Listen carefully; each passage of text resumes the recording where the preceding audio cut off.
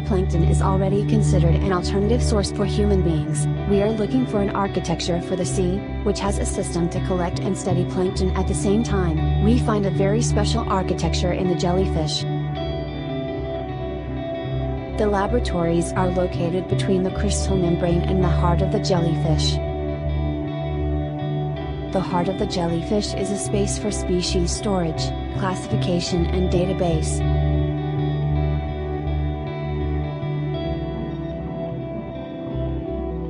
The Méduse building has an underwater net system that collects plankton for the laboratory.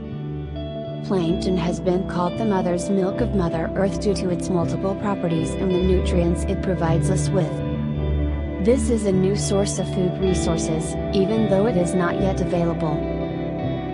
And like the myth of the Flying Dutchman, the Méduse buildings wander erratically through the sea searching plankton for our future.